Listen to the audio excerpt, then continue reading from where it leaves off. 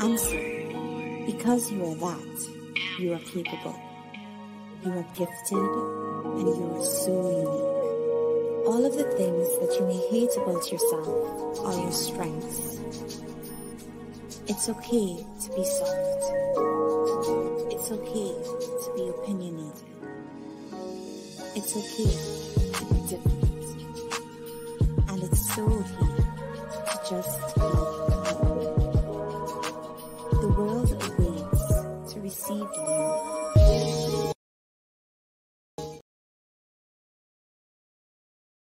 Answer.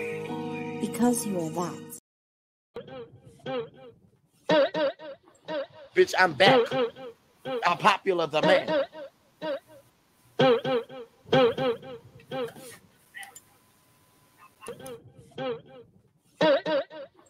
Bitch, I'm back.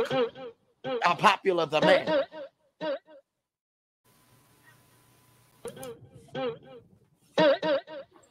Bitch, I'm back.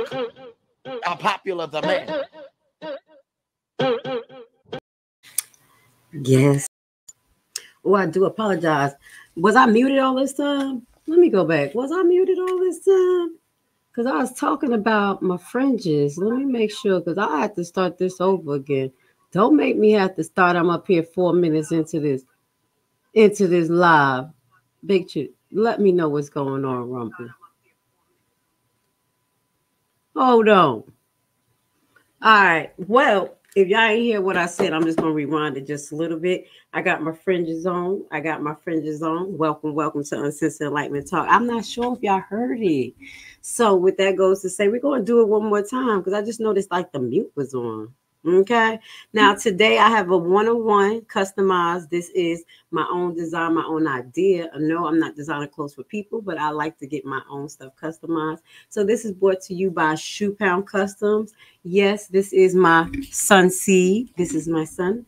He had his business since the age of 14 years old, customizing sneakers, then moving on to tailoring and actually making clothes, from scratch. So I have my fringes on, okay? Only a few people understand what that means. So I'm definitely grateful because I had this idea and he brought it to life. Who thought you could make a hoodie with fringes?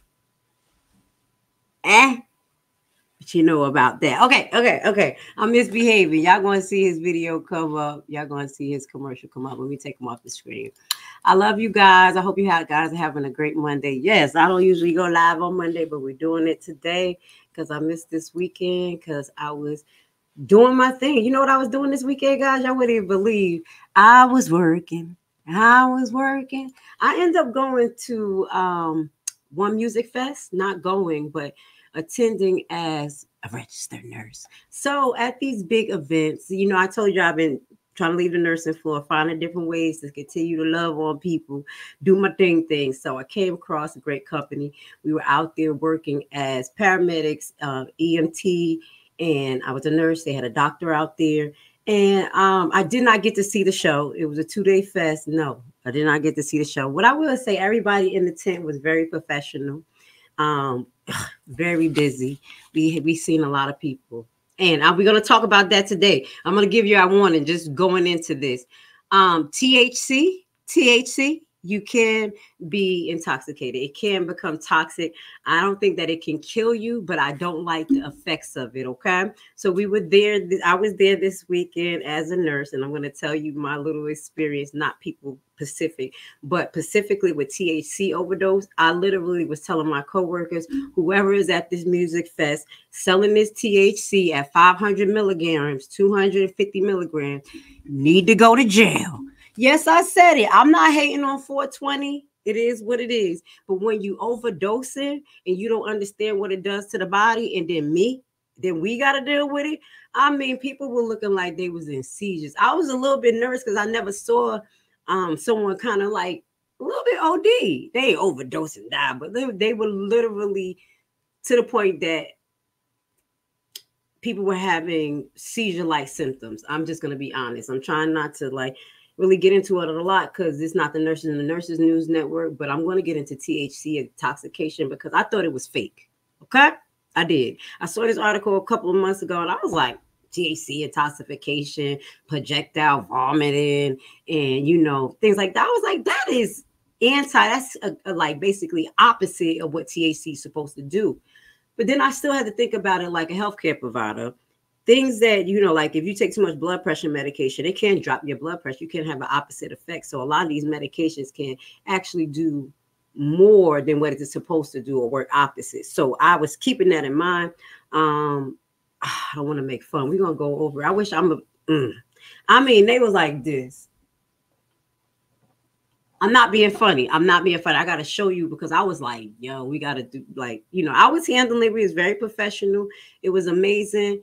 But THC intoxication is not safe, guys. You don't want to go through it. You are going to need something to help you kind of stop vomiting, you know, because it is projectile vomiting.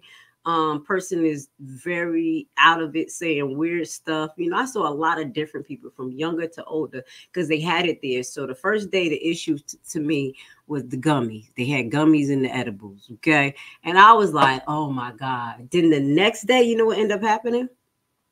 They had the juice because one of the patients was like, well, I just had the juice. And I'm like, oh my God. So whoever this guy was out there in Atlanta Music Festival, shout out to you. You almost was killing people out there with the THC.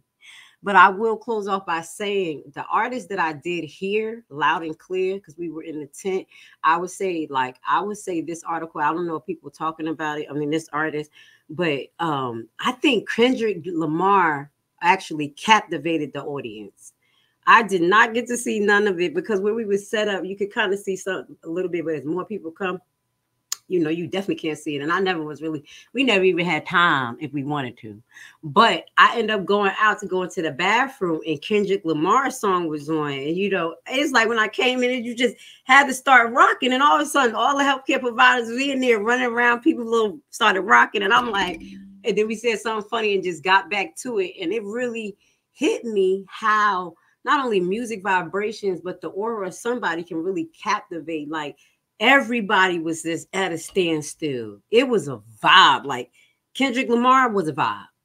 I promise you, I could not see the performance, but he was a vibe. Like we felt it. That was the only performance where I said I really felt it. Okay. So I just wanted to share that with you. Why I wasn't live on Sunday, came home all late, tired, pooped out.